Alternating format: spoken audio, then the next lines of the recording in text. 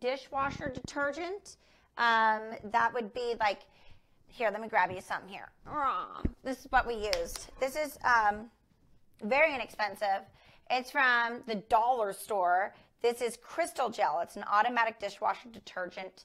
This is the lemon scented one. I don't know if that makes a difference or not, but it gets your surfaces really nice and clean for you. It dries really fast. A lot of times it'll take off a layer of sealant on it, but the best thing that I like the most about it is that it gives it a nice, clean beginning on a piece, and that really helps you. That's my most important piece of prep, in my opinion, especially when going over existing finishes, is to make sure that you have a residue-free surface to begin your artwork on. Just like you wouldn't want to start doing a piece of art on a dirty canvas full of grease and different things like that. You definitely want to start from a nice clean slate. And when you're picking up a roadside find like this one, it's very important to make sure that you get it thoroughly cleaned. I even took this opportunity to clean the inside of the drawers, the inside of the shelves, the whole 9 yards. So it is pretty much like a brand new piece of furniture.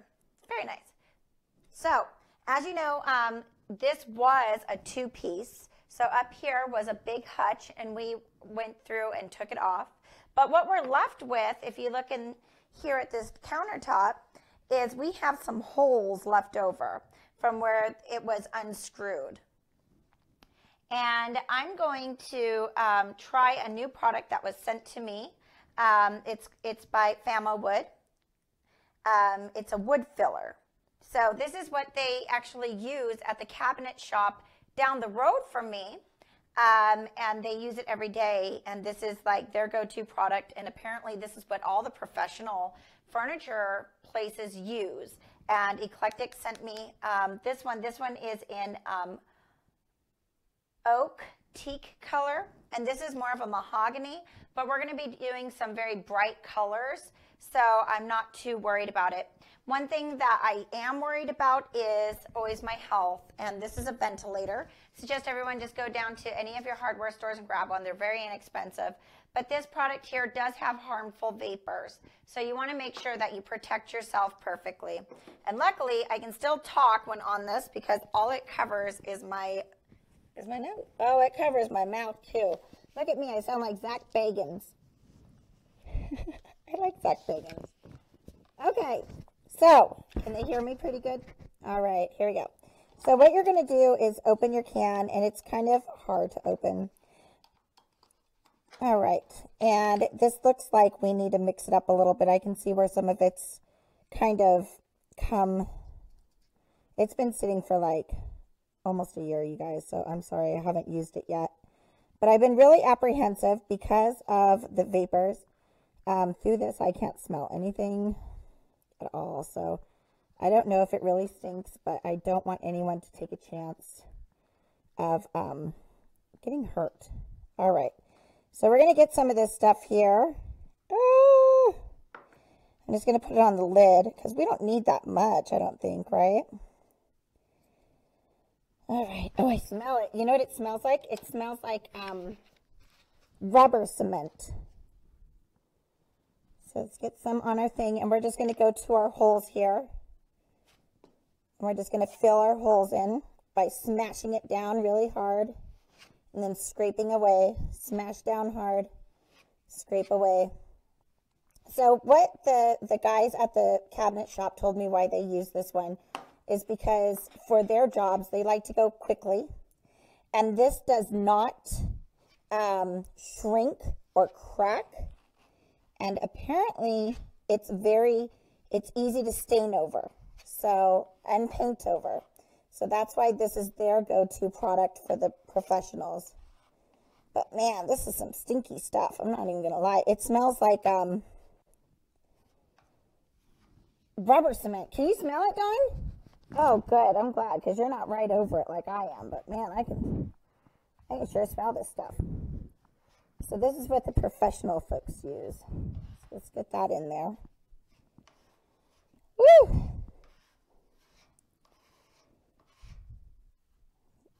Run my finger over it. All right. Get it in here. So all these holes will be filled in. Oh, I don't know if I like it. Dries so fast. That's one thing I'm noticing right off the bat, is that it dries extremely quick. So that's a good thing.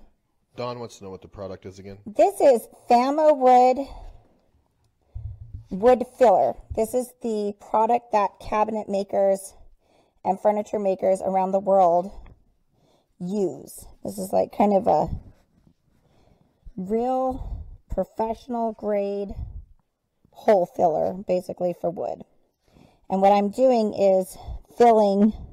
See how fast that dries? That's ridiculous. Maybe I should get some like this and put it in the hole. It dries super fast, you guys. I think that's why they use it. Besides the fact that it doesn't shrink, it just fills in the holes really quick. Ugh. But it does have a scent. I can even smell it right through my respirator. I'm not gonna lie. Alright. There we go. Getting this last bit here.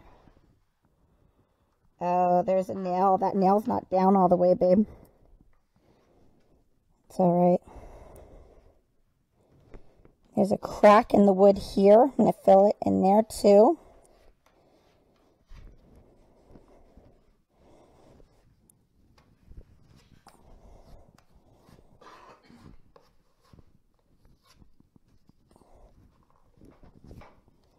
I'm totally probably not doing this the right way. So, again, this is my first time trying to use a filler.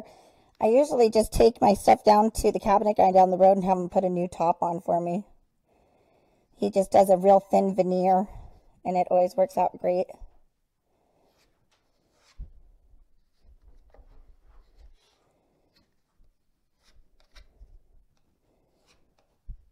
There we go. But if this works out, I mean, it's not like I'm going to be using this product every day or exposing myself to whatever might be harmful about it very often. So I'm hoping that. Is that someone up front? It's the neighbors. I'm not used to having neighbors. We got new neighbors in, so I can hear them over there. It's tripping me out. All right, so that's going to obviously dry really fast. Look at that, guys. Can you see that? It's like practically already dry. And I can tell that I'm going to have to come back and sand, of course.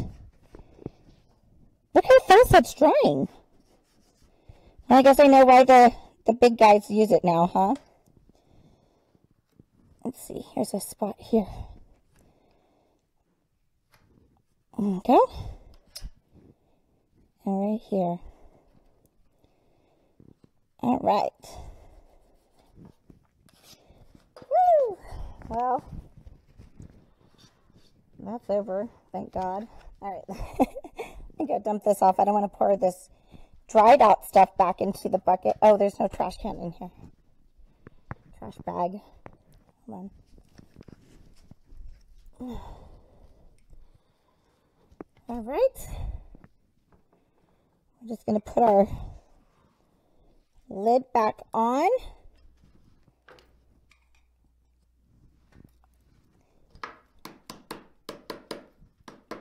And seal her up.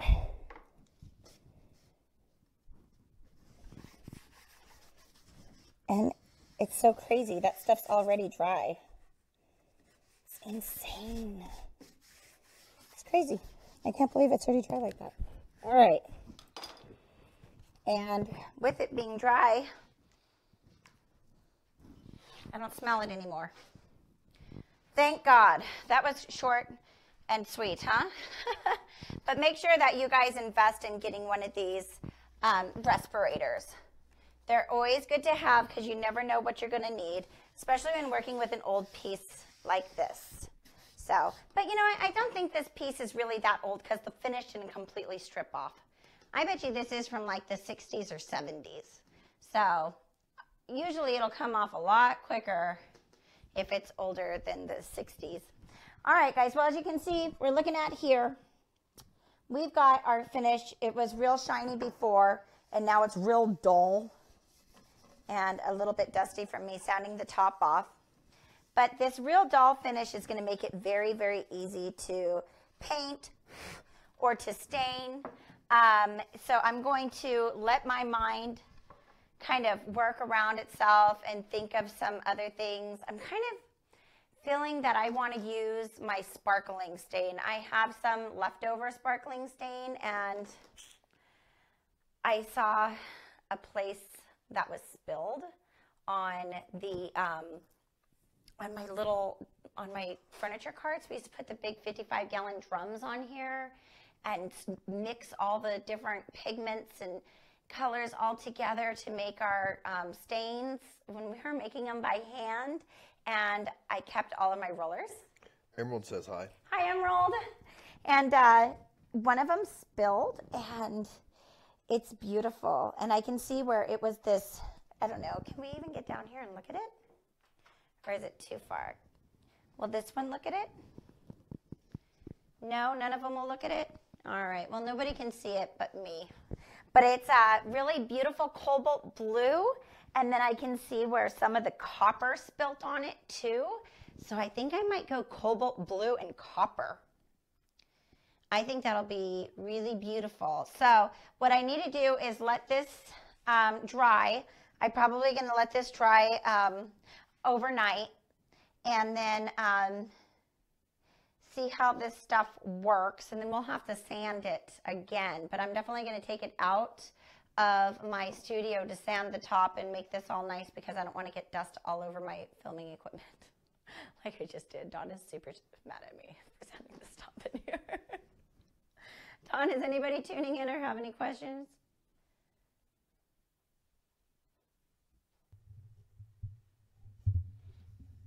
Sorry, I couldn't find my thing. Yeah, there's 20 people watching. Okay. Teresa Taylor says hi. Hi, Teresa. Hello. So, all right, guys, keep coming with your recommendations on colors and things, because you guys might change my mind. If I do sparkling, I might sand this down.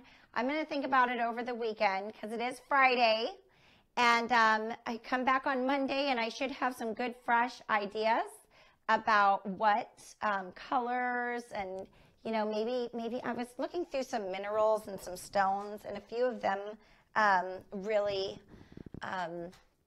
inspired me. I always get inspired from nature. That's one of my big things. It's why I did the glass and made it look like granite, and I like nature. Things that come from nature always inspire me. So I'm hoping to make this look like something really cool from nature too. So send me your comments, send me your recommendations. We'll follow back up here and then on Monday, and I'll let you guys know what I think about this, what is this stuff called? Wood hole filler. Wood hole filler? Nail hole filler. Wood filler by Famowood. I think it's really good, and who knows if I even used it right. You know, that's another thing. I'm guilty of not always using everything perfectly. So until we tune in on Friday, keep coming with some suggestions about some colors. I'd really appreciate that. And be good, be blessed, and throughout the weekend, make sure that you let your creative juices flow. We'll talk to you soon. Goodbye.